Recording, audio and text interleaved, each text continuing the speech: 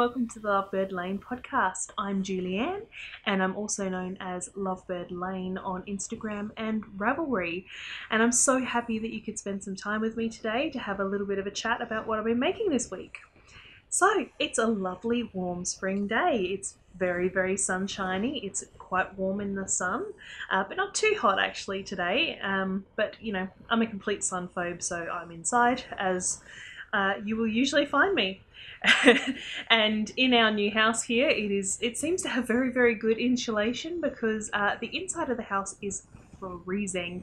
I have a coffee sitting in front of me just so that I've got something nice and warm to drink as we go. My fingers are absolutely freezing, and I'm wearing a lovely sweater which I forgot to show everybody last week, but I will talk about that in a moment.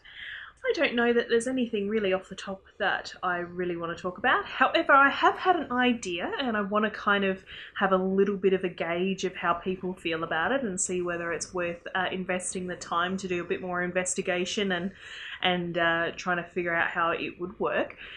But my thought was perhaps to do something along the lines of a live podcast once a month or once every other month. And by live, I mean it will still be on YouTube. It will just be at a set time and it will be a live stream. So you will all be able to interact with me as we go on the podcast. So the way it would work is it probably wouldn't be quite as good. I'm not sure whether I can get it from my DSLR to the computer and encode it and upload it. But it possibly will be via my computer. So the quality probably won't be quite as good, but I will be able to interact with you. So you'll be able to write comments in a chat, and I will be able to respond to you on the fly. So I've been thinking that might be a bit of fun because I have been watching Rachel Smith of the Woolen Spinning podcast, and I think it's still called Woolen Spinning. And she does like a Patreon only live stream occasionally, and I just really liked the idea because she responds to people who are talking to her throughout the podcast. So I thought that would be quite fun as something that we could do from time to time if people will be around to interact with me. It'll be pretty lonely if you're not. So I'm in Adelaide in Australia, so I was trying to think of a time that would be suitable. If you are interested in the live stream format, perhaps let me know down below in the comments what would be an appropriate time and day you think for me to do this. I probably wouldn't like to do it so much when there's a bunch of people in the house. We will be setting up an office in the back room of the house, so potentially once that is done, I'll be able to live stream from there and have the door closed, so I could possibly do a Saturday or a Sunday stream. But yeah, I just thought it might be fun to have an interactive podcast, and I can answer any of your questions, or you can just talk to me and I can respond to what you have to say. I just thought it might be fun. So let me know what you think about that, and if it's a positive feedback, then I'll have a look into how I can get that to work. Because at this point in time, I absolutely have no clue. Coffee break. And a little side note, as for coffee, as I completely swallow that mouthful, my housemate has actually introduced me to a product which I'm actually really enjoying. I don't know whether it's available all over the place, but I know here in Adelaide there's the Moccona brand coffee. They have a hazelnut. I think it says it has a swirl of natural hazelnut. And I'm actually kind of obsessed with it. It is instant coffee. I haven't really drunk instant coffee for a really long time because we have an espresso and a Breville Aroma Fresh. So I usually only ever have, proper coffee. I guess all coffee is proper coffee, but you know what I mean. So I've been having this instant coffee with the hazelnut in it, and because I'm on keto, I have cream in my coffee, and it's actually quite delicious. So that is what I'm indulging in today. So, alright, before we get much further, let's talk about the elephant in the room. I'm wearing my All the Love sweater, and I realised that I actually forgot to talk about this last week, and it's been a little while since I finished it, because I think I finished it over a week ago. Week and a half, nearly 2 weeks. Let me get that worked out. Yeah, so it got finished, it got blocked, and I wore it out to a quiz night that Simon was doing. I think I mentioned that he was home doing the quiz night last week. Yeah, so I wore it to the quiz night.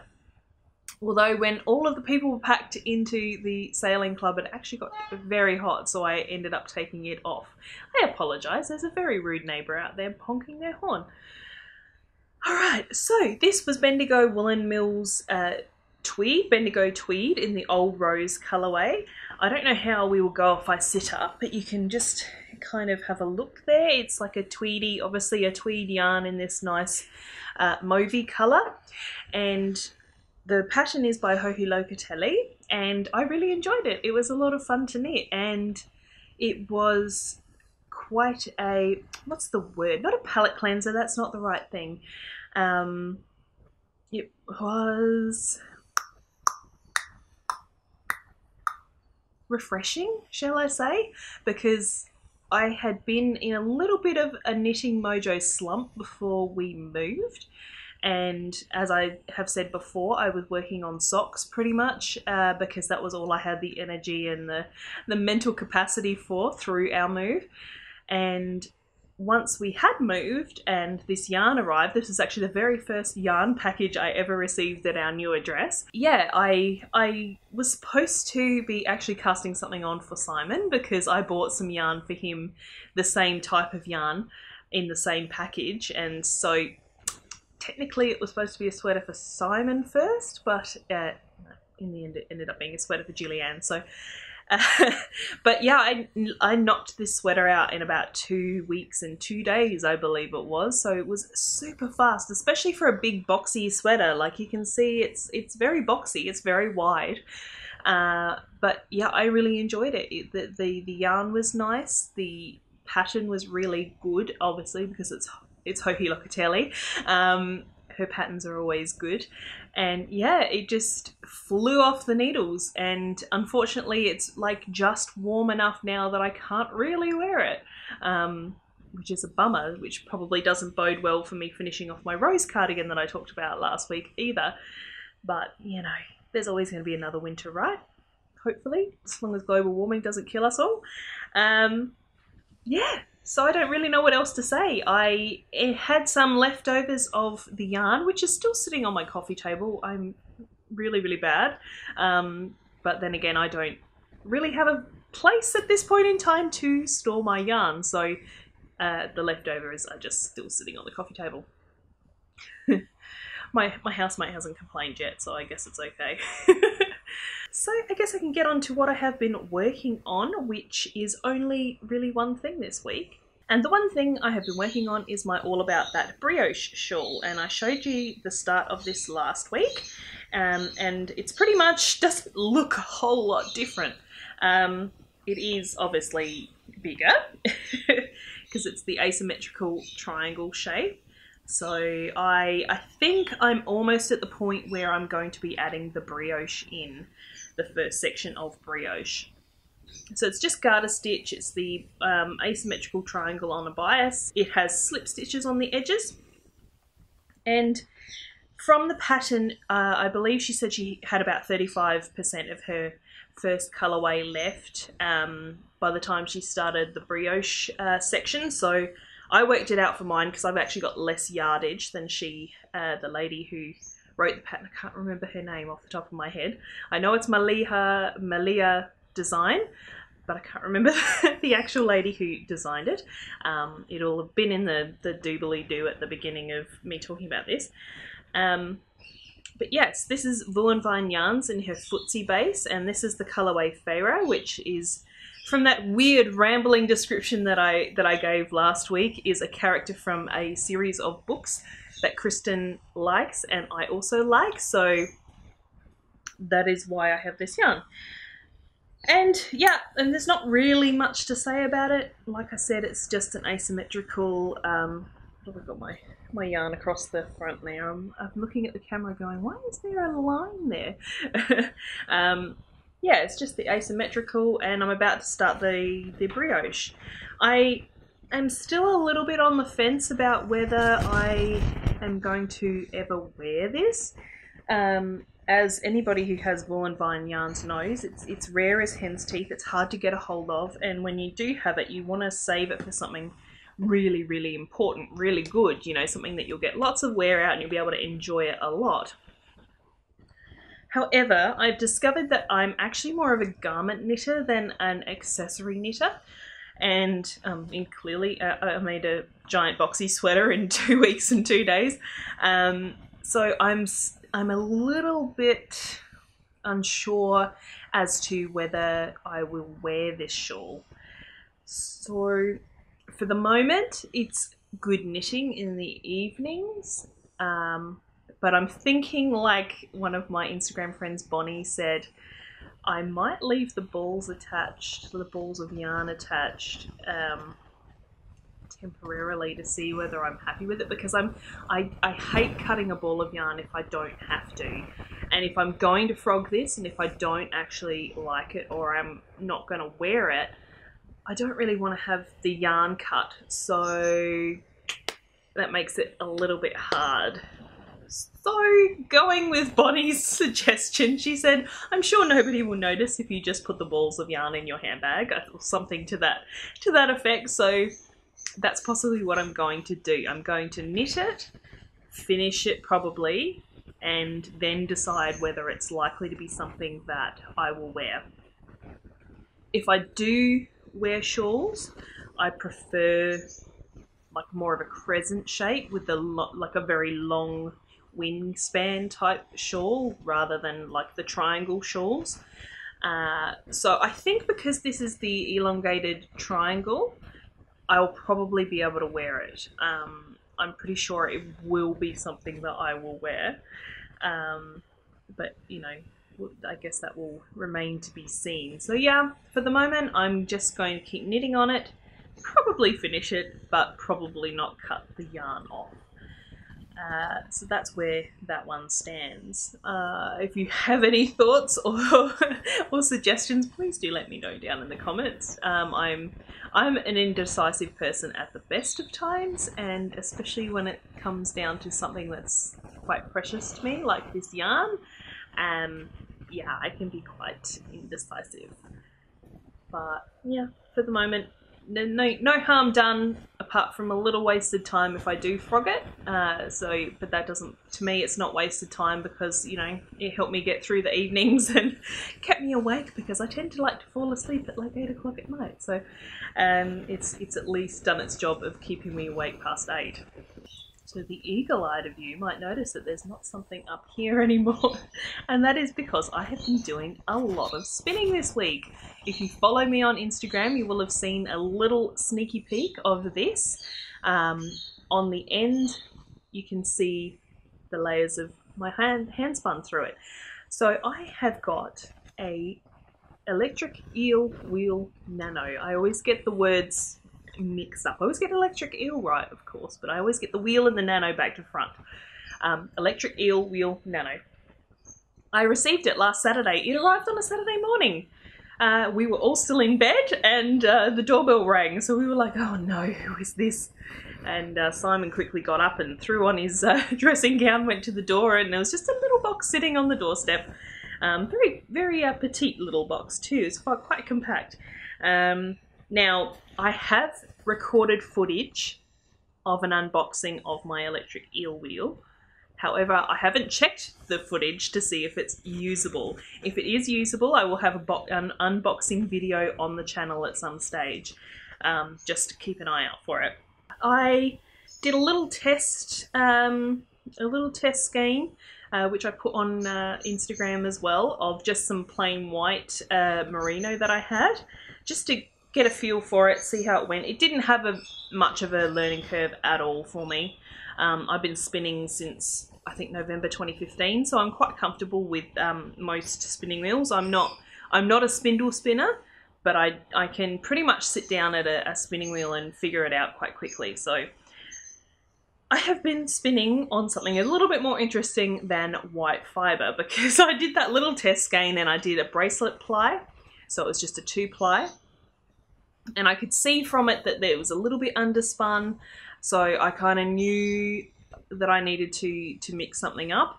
And I wanted to do something interesting. So I dug out a braid. Well, actually, I didn't dig out a braid. I actually had to get in my car, drive to the storage unit, dig through, had to move furniture and dig through my stash box and find some fibre. So this is Kathy's Fibres. She is local to me. She's up in the hills. She's in Loberthal, I think.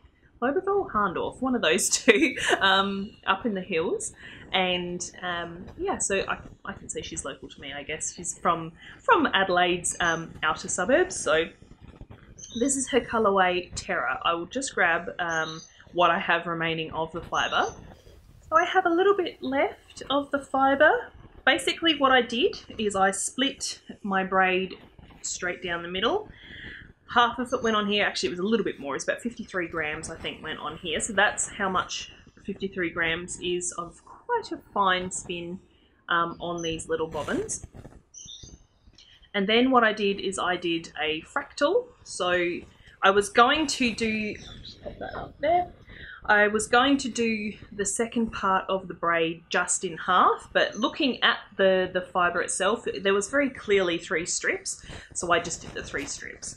I have one whole strip left, and here is my electric eel Nano, and I am almost finished my second strip, and you can see there that the colours, you know, as in the fractal, because you're using smaller pieces of fibre, the colour changes are a lot quicker than what is on just going straight from that half of the braid. So if you're not sure what fractal means, it basically means that you strip your fibre down into smaller and smaller pieces so that the colour changes are shorter. So that's probably my favourite way of doing a 3-ply, is to do split my fibre in thirds up and down through the braid, because I generally work with top. I've not enjoyed the results that I've ever got from anything that's like a bat. So usually I would use a braid of top. And so top basically means, here's a little spinning lesson if people aren't aware. Top means that all the fibres are, you know, in line with each other. A bat, they're usually a little bit more all over the place, a little bit more random. So yeah, I'm using top.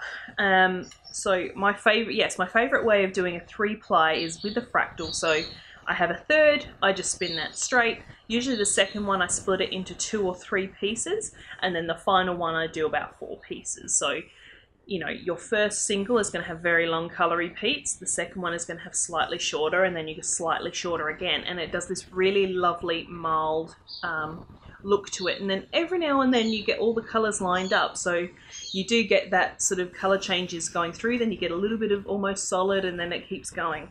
So that's actually my preferred way of spinning a 3-ply with dyed yarn, is to do a fractal. And I wasn't initially going to do a fractal with this braid. However, I was looking at the colours, because I was going to split it in half and then spin from one end. So I was going to spin from opposite ends, if that makes sense. So I'm going to split it. This one I'm going to spin from the top. This one I was going to spin from the bottom. However, it turns out it was completely mirrored colourway, so it would have looked exactly the same either way. So in the end, I did the fractal. So I'm beginning to slouch. I can see that I'm getting lower and lower. So I did the fractal, and I'm really enjoying it. This little machine is tiny but mighty, I have to say. I haven't really had a lot of problems with it at all. I got the deluxe kit, which means that it came with 7 bobbins. 7 bobbins? Yeah, it was 6 plus the one that was on. This is the charcoal variant, because you can get purple one as well. And what was I going to say? I have heard Kristen from Wollonvine mentioned that hers overheated and turned off. I personally haven't had that issue. However, she is in summer because she is in America, and we are still in the tail ends of winter, and like I said, this house is quite cool, so I haven't had that trouble yet. And I have spun quite a bit on this, like for quite a few hours at a time, because it's really addictive. I'm really enjoying it. It is really tiny but mighty, and yeah, you can see, I don't know if you can quite see that little mark there. I'm actually mostly spinning at 3 or 4 o'clock, which is very fast for this machine. I find back here it's just not fast enough. And it's just, you know, regular Scotch tension. It's got the little drive band at the front here, and it's relatively quiet as well. I'm actually really pleased with this little unit. So yeah, I'm enjoying it. And I always find my favourite thing of spinning is the plying. So yeah, I'm just trying to hammer through all of the initial spinning so that I can ply it and see what my eventual yarn is going to look like. But that's a little bit of spinning I've been doing this week. I haven't really stopped, apart from being out all day on Sunday. I've spun every single day since I got this, and seems to be holding up really well, and I'm really pleased. And the last crafty thing I have done this week is I cracked out those avocado peels and pits, and I did some dyeing, and this was my result. So it didn't come out exactly like I was hoping. It's a little bit more rose gold than the dusty pink that I was after, but it is still beautiful. I do enjoy this. It's a very lovely colour. So this was done, like I said, with avocado. And initially I've known about avocado dyeing for a really long time.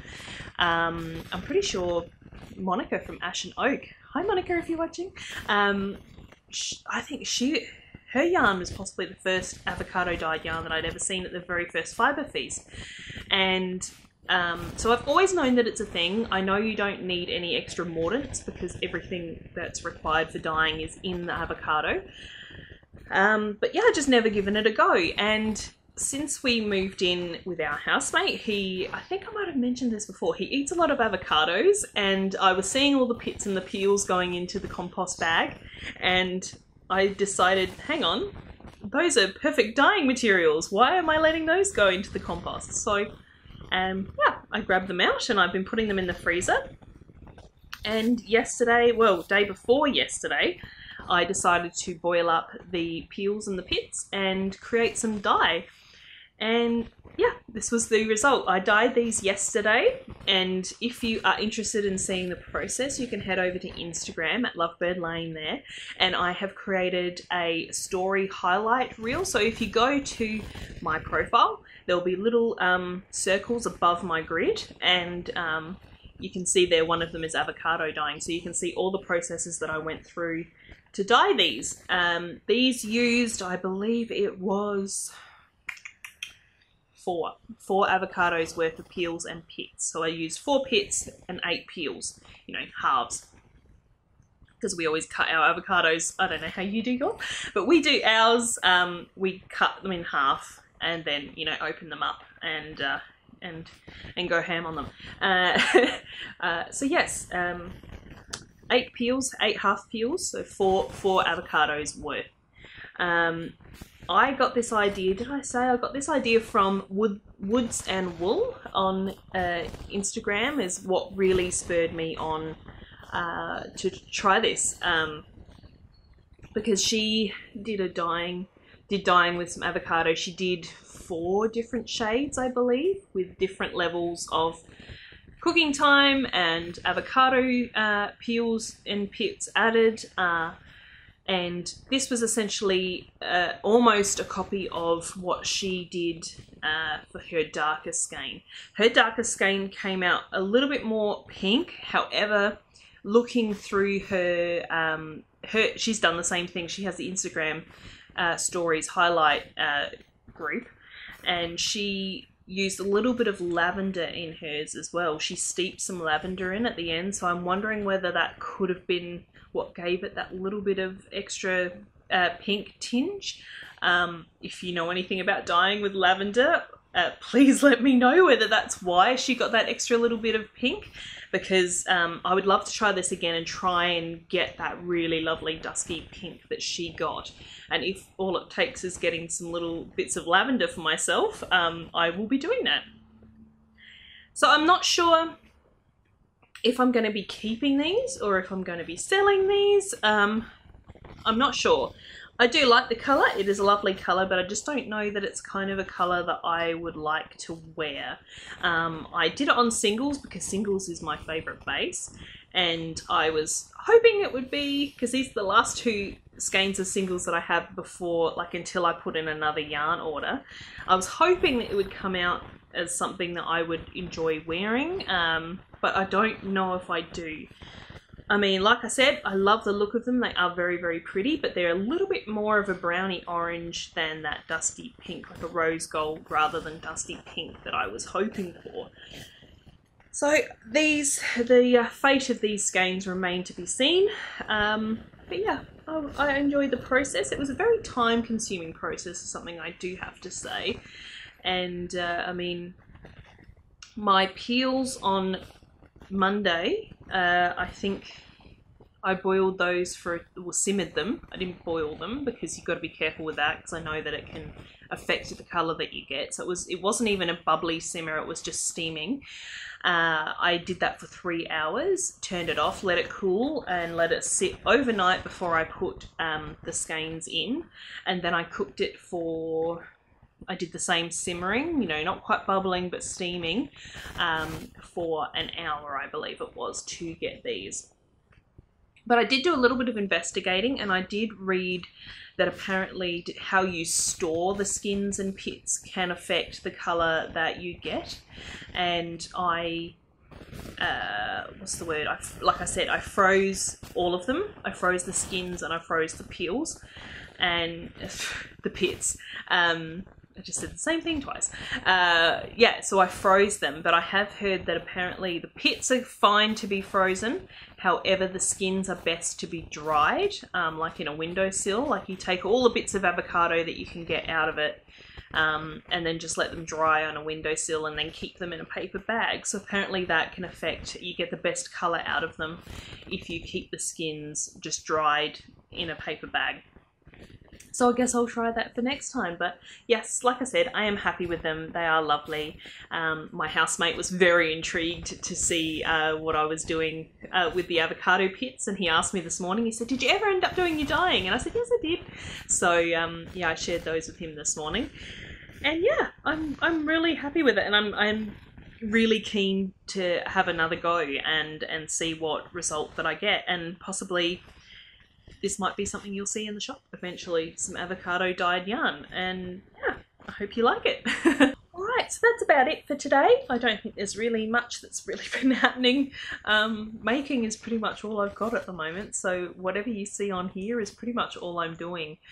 I've been doing a little bit of beading, but I'm short on my beading wire, so I don't want to...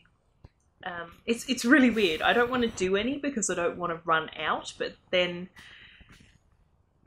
but then I'm not beading, so it kind of is a double-edged sword.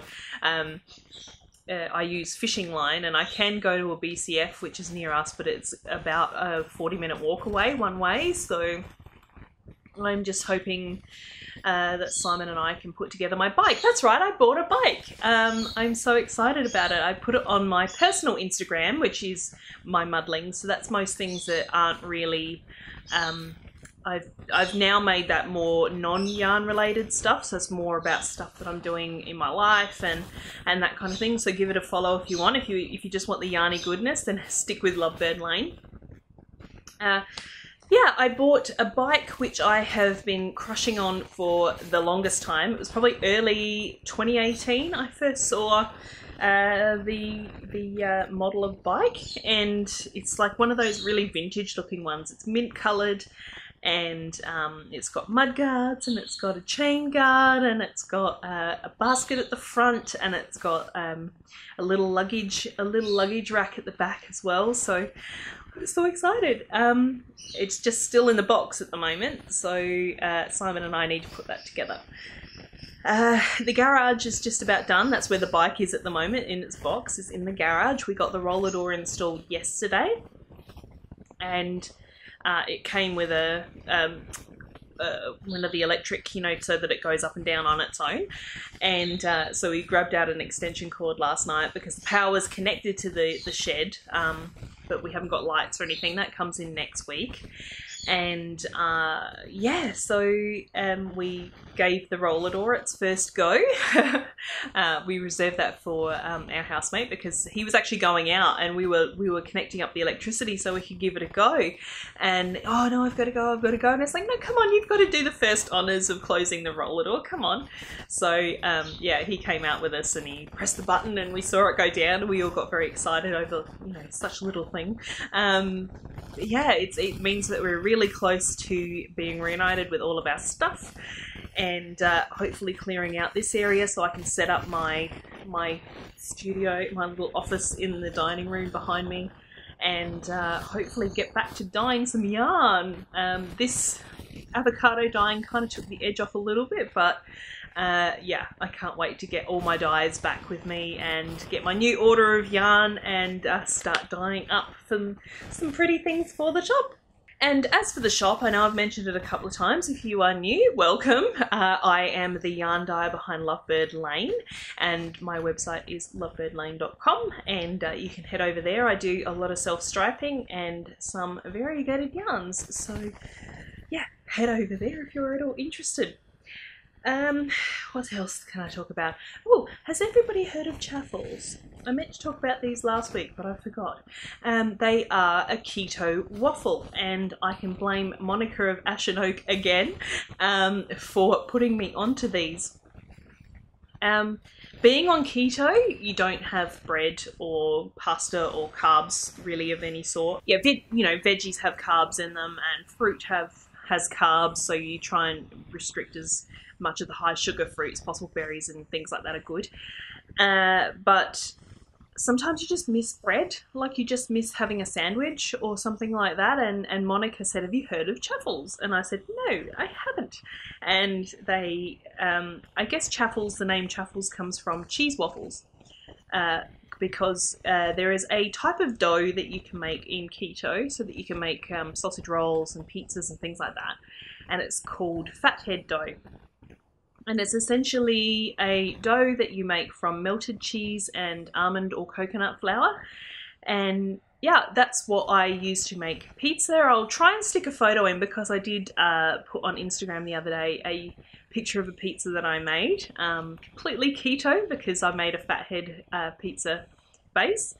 But yeah, chaffles are very similar. They involve an egg, some cheese, and some almond meal, and any seasonings and things that you would like to put in there. So I've been having quite a few chaffles. I bought a waffle maker specifically so that I could try the chaffles, and they are really hitting that bread need on the head. I went to a family barbecue on Sunday, and I knew that there would be bread about, and I like to have a little, you know, a slice of bread with a sausage or whatever. So I made myself a chaffle and I took that along, and everyone was quite intrigued. My Simon's dad's partner was like, oh, I can't wait to try that. I said, that's mine. I said, you got your own bread? And no, I gave her some. And she was quite intrigued by it. So chaffles, give them a go. You can find recipes all over the place. My favourite is pretty much just adding a little bit of salt and pepper, and because then, you know, you can just let whatever you're eating with it, you know, give the flavour. I quite like just a bit of bacon on top of a chaffle. It's a very, very nice filling sort of lunch. So yeah, give it a crack. Okay, I think we might leave it there. So thank you so much for watching.